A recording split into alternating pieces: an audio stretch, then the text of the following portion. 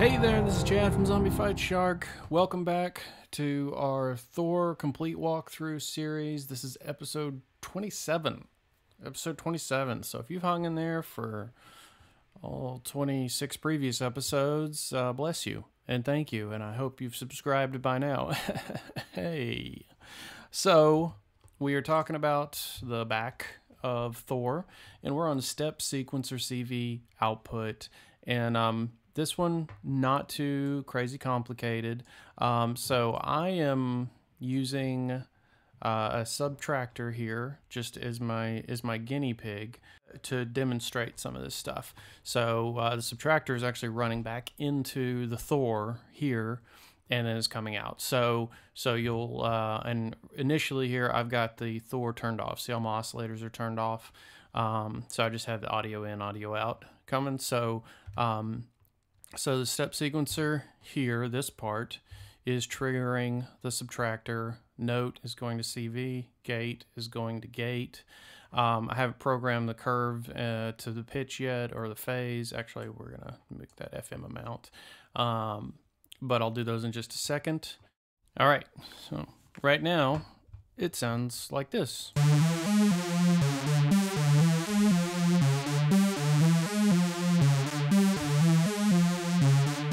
And I unrouted my curves just so you can hear. Okay, so that's the pure subtractor, etc. So now we're gonna route curve 1 to phase, and we'll route curve 2 to FM amount, and then we're gonna program them. So curve 1, we'll start at 0. We'll just do kind of a pattern like this, so hopefully that'll be obvious.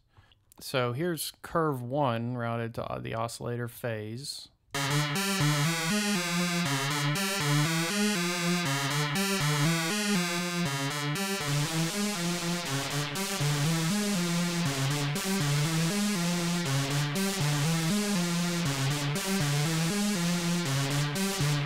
Not a big difference, depending on the patch with the subtractor. That phase can matter a lot or not matter a lot.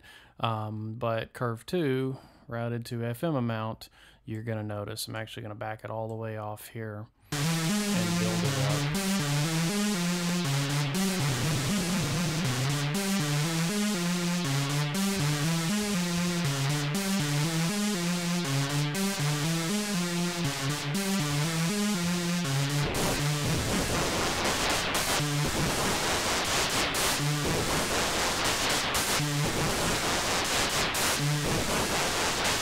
So I think you can hear that pretty clearly, how it's just,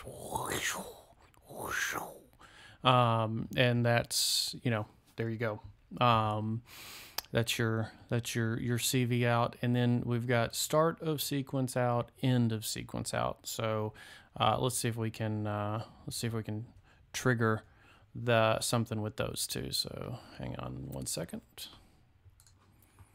All right, so I've got the start of sequence out routed to a Dr. Octo Rex here, and just it just triggers it. I've got this kick pattern set to a pendulum, and every time the pendulum loops, it triggers that Octo Rex. So take a listen.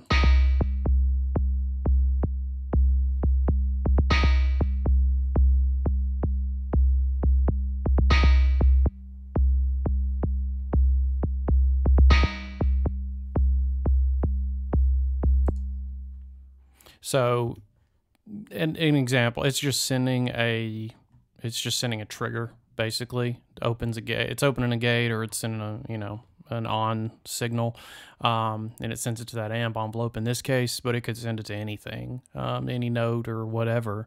Let me see if I can get that end of sequence out to also trigger something. Okay, through much experimentation, I was able to get the step sequencer out to do something, end of sequence out to do something here, which ironic because this is literally the very last thing left. And I'm not gonna lie, it took a while for me to find a way to actually notice that it was triggering something. So I've got a subtractor and a combinator with the Thor here. I've got it routed through the audio just because I didn't want to add extra pieces to it. So the started sequence, it triggers the gate, which is, I've just got it set to trigger a long note. We'll add some noise to it just for fun. And then the end of the sequence, I ran it into this CV1, and I programmed CV1 to turn the filter on and off. So you'll see it blip when it goes. So this is what that sounds like.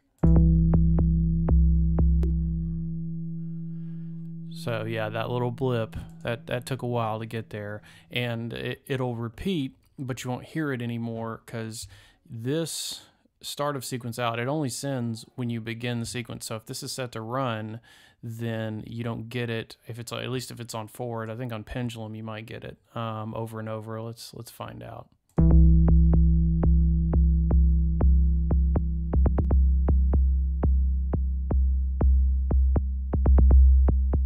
Takes a long time for that gate to close. You can see, the filter and the sequence ends, keeps going. But yeah, that start of sequence, it won't happen again as long as that just continues to run. So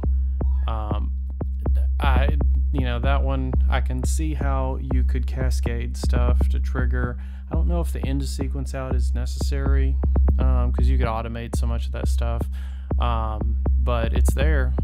You can do a thing with it. It is functioning, and I'm sure if I gave myself plenty of time and a reason, then there's something else you can do with that. I just haven't thought of it yet, and so leave me a comment if you have an idea of another way that can be used, and I'll definitely follow up, because that was an oddball one. So anyways, on that note, that's the end. That's at least the end of going through all of these pieces in this beast called Thor. So we're going to do another episode of just kind of putting it all together and showing how it all works together, and just another example of I did it in a previous video of if you want the knobs to move on their own, then how to program with a combinator so that the knobs will move on their own, because that's just fun to see, or it is for me anyway. So anyway, we're about at the end, so I hope that made more sense. Just leave me a comment if you need more samples of what that step sequence or CV output can do, that little block right there. And I'll see you next time in the last episode. Thanks for watching. Cheers.